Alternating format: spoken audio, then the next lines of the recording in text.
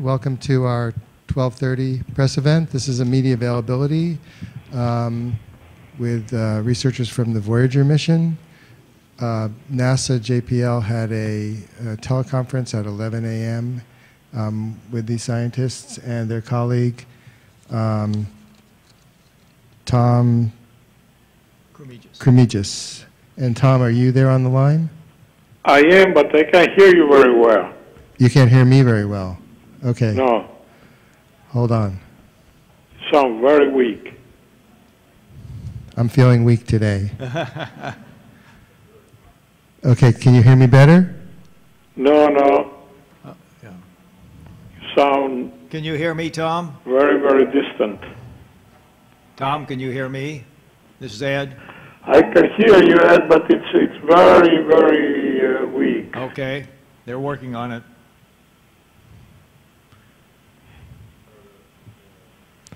Okay, we're testing again with you, Tom. Can you hear me? Okay, now it's getting better. Okay, testing. Testing, can you hear me? Yes, I can. There is a certain echo, but other than that, I can hear you. Okay. Okay, all right, so I think we'll go with this. Okay, so just before we get started, I just wanted to let you know there are images available to go with the findings that the scientists here are going to discuss. The URL for that is it Go? Go.nasa. Yeah. Okay, it's go.nasa.gov/ and this is all in, the first two parts are in caps, NASA-AGU, that part's all in caps, Voyager, and that's just written out, capital V-O-Y-A-G-E-R. And the teleconference, when JPL streams their teleconferences, they include visuals, so there's audio and visuals, and it goes out on their Ustream, so you can replay that if you wish at www.ustream.tv/NASA-JPL2, and all those are in lowercase. Okay, so we'll get started now. We have Ed Stone, Voyager project scientist with Caltech in Pasadena. We have Leonard Burlaga. He's the Voyager magnetometer team scientist. He's with NASA Goddard Space Flight Center in Greenbelt, Maryland. And we have Tom Krimigis. He's Voyager Low Energy Charged Particle Instrument Principal Investigator with Johns Hopkins University Applied Physics Lab in Laurel, Maryland. And we're reaching him today by phone in Greece. So are we just going to have you, are you guys going to give some remarks? Yes, I'm going to just sort of introduce the subject and then we'll take Q&A. Okay, so Ed Stone will lead off with speaking now. Thank you. Well, welcome. This is another exciting milestone in Voyager's mission of discovery, another surprise. We've discovered a magnetic highway which connects us to the outside so that the particles inside escape along this highway, and at the same time, the cosmic ray particles that are outside can stream in along this magnetic highway.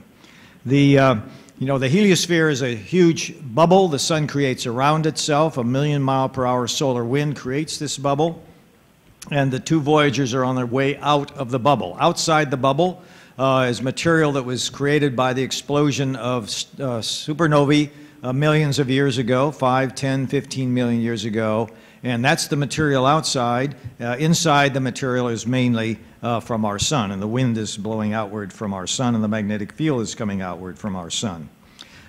This has been a 35-year journey so far. Today, Voyager 1 is about 122 astronomical units. The Earth's at 1 from the sun. Voyager is 122, Voyager 1, and Voyager 2 is 100 astronomical units, 100 times as far from the Earth, from the sun as the Earth is. And 11 billion miles and 9 billion miles, if you want it in miles. There are three key indicators that we've been looking for to tell us that we have left the bubble and entered interstellar space, to be surrounded by this other material. One is the intensity of the high-energy cosmic rays, which are moving at half the speed of light, which were created by these same supernovae outside. And they're outside, and the slower, some of those get clear into 1AU. They were discovered 100 years ago. But the slower ones, maybe only 20 or 30% the speed of light, cannot get inside the bubble. And we have no idea until we get out how much is out there. They just can't get in. So that's one question. Did the so-called galactic cosmic rays increase as we, that would be one signature that we're out. Another signature would be the low energy particles, say ones that move with a few percent the speed of light, are actually created or accelerated within the heliosphere itself. And we have seen the steady intensity of these ever since we crossed the termination shock 7 years ago. And so once we get into interstellar space, those particles should stream away into the void of space. So we should see a drop in the low energy, slow particles at the same time, but there's an increase of the higher energy, faster particles coming from outside in. That's two of the three. The third key thing we're looking for, key indicator, is the magnetic field itself. Inside the heliosphere, the magnetic field is from the sun, and because the sun is rotating, the magnetic field is wound into a huge, giant spiral. And so because the field is wrapped into this spiral around the solar system, the field is east-west, and that's the way it's been basically ever since we launched. And we expect outside, based on other data, that the field outside, which is really the result of these explosions which have picked up the magnetic field and oriented it more in a north-south direction. But of course, it's all kind of compressed as it approaches the heliosphere, which makes it challenging to know how much change in direction there should be. But it would be quite remarkable if the field outside, which came from all of these other stars, actually exactly matched in direction the field inside, which comes from our sun. So we have three instruments: the cosmic ray instrument, which I'm the principal investigator for, which measures the faster particles, some of which are inside leaking out, and the even faster ones which are outside coming in. The low energy charged particle instrument, which in addition to those can measure things which move a few percent the speed of light, which are created inside the heliosphere. And Tom Krimigis is the PI for that. And the magnetometer that Leonard Burlaga is a co-investigator on. Those are the three key instruments. And the thing which, so those are the three features that we were looking for, three key indicators, and we became very excited on July 28th of this year when suddenly the particles inside dropped to half. They had never been that low since we crossed the termination shock in 7 years. Suddenly, in one day, they were half.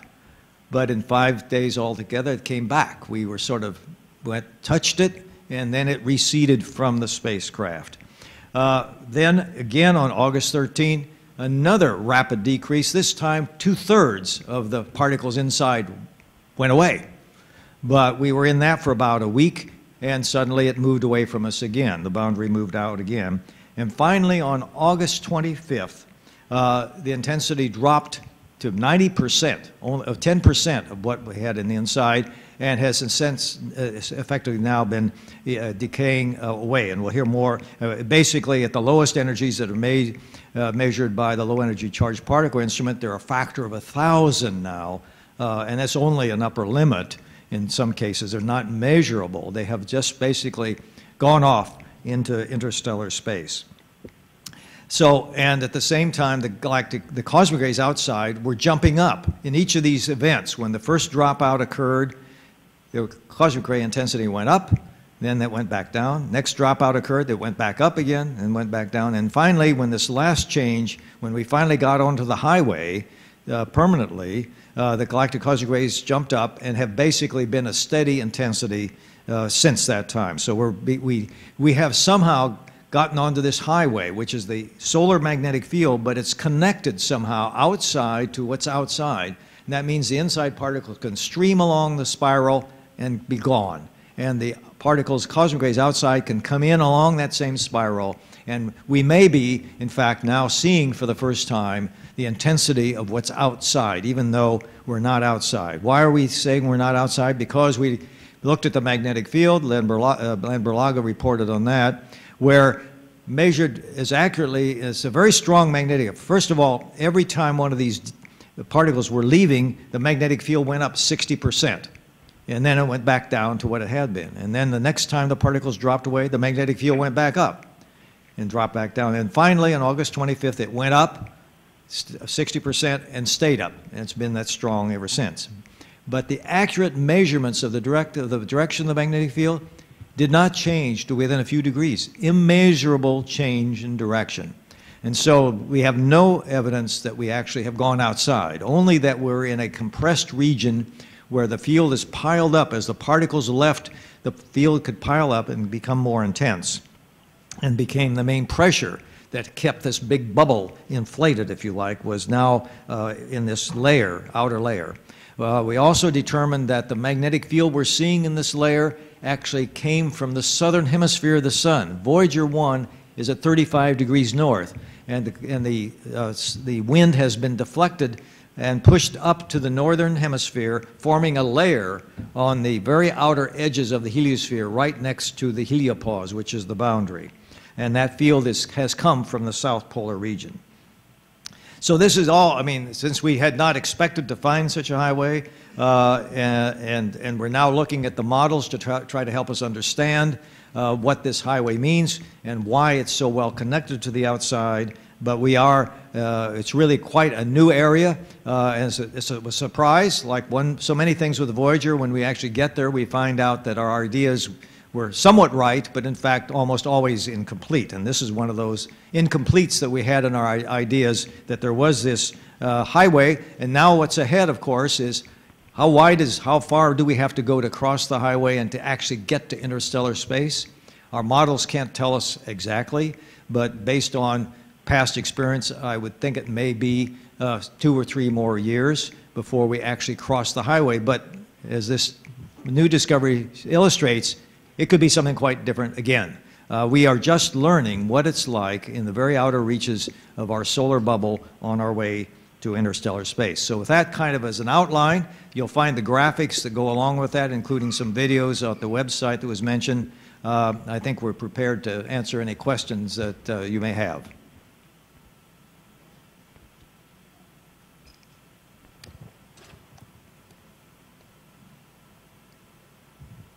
Okay, do we have questions here from the floor? And you can address it to any one of us. That's, even though I've done all the talking, if it's a magnet, you know, feel free to ask anyone a question. Sure, thank you. Thank you for the overview. So let me just get this straight. The definition of the boundary of the solar system is where the magnetic influence of the sun ends? How would you, what's a simple way to define what the end of the solar system is? Well, I call it the edge of interstellar space. I mean, the solar system, in a certain sense, the comets go even further out than that. So this is the edge of interstellar space, and that is the region where we pass from being immersed in solar wind that came from the sun, the magnetic field came from the sun, immersed instead in wind that has come from these exploding stars, carrying along with it the interstellar magnetic field. So it's a totally different environment, and they don't mix very much at that boundary. They sort of run past each other. Is that accepted as the definition for interstellar? Yes, that's accepted as a definition of the edge of interstellar space. But when we get there, we may find out that it may be more complex than the simple picture I created for you. There may be a lot of turbulence at the boundary. That's what we'll learn when we get there. Harvey's got a question. Okay. Harvey Leifert, freelance. Something you just said, Dr. Stone, intrigued me, that the comets go out even further.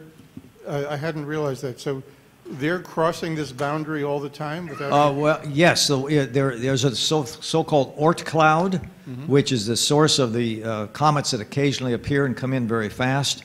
That's maybe that's 10,000 astronomical units. That cloud extends halfway to the next star. So in a certain sense, that part of the solar system is in interstellar space, right?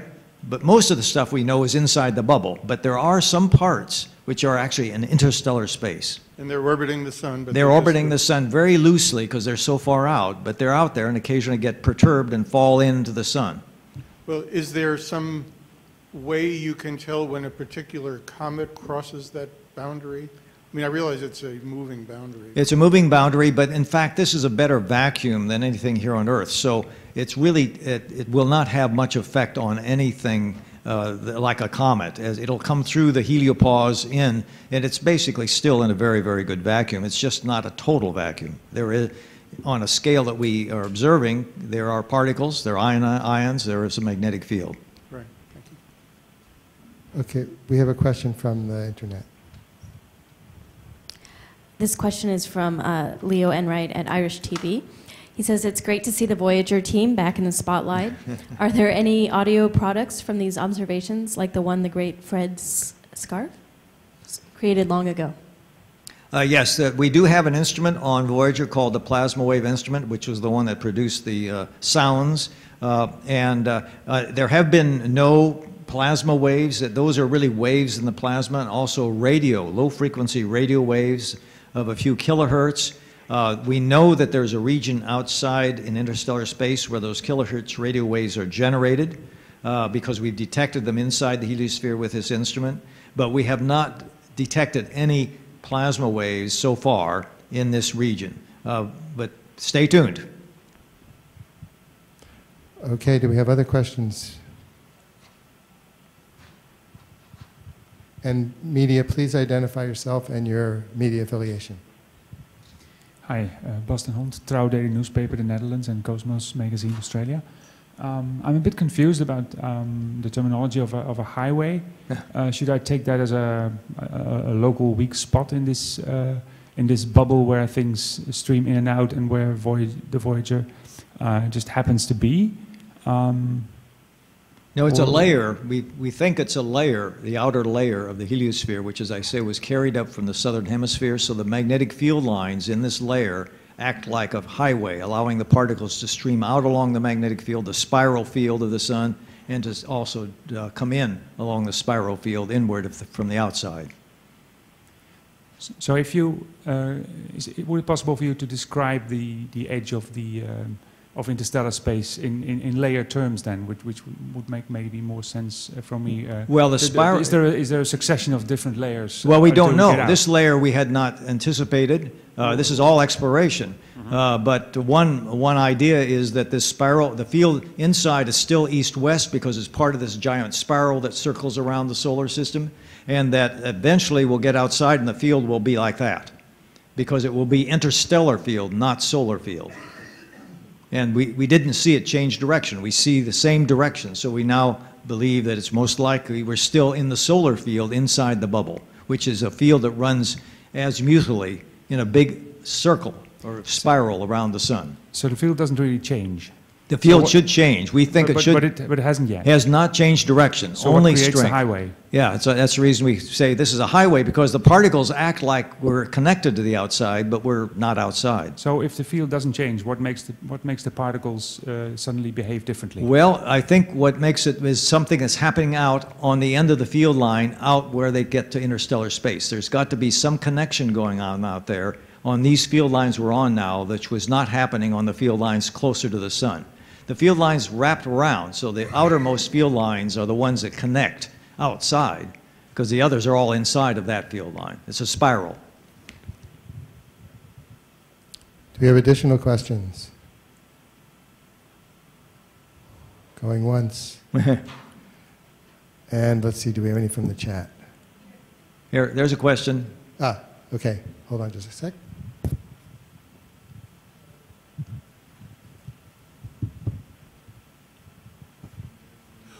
Ryder Miller, freelance. Sorry if you may have already answered this question, but I'm just wondering, how long will we still be hearing from Voyager? How long will we be able to still get signals? We have the power, electrical power is provided by the natural radioactive decay of plutonium-238, which has an 88-year half-life. So we lose about 4 watts of capability every year as the power source decays away. So we can predict that if nothing fails on the spacecraft, the power will get down to the point by 2020 we'll have to turn off our first science instrument. And by 2025 we'll be turning off the last one. And that's on both spacecraft, roughly speaking. So if nothing breaks, we will continue tracking them, and they transmit 24 hours a day, and we listen to them every day that's where this data comes from, and some of it is on the web. Some of these things I've described to you, they're in real time on the web as things are changing. Do we have any other questions?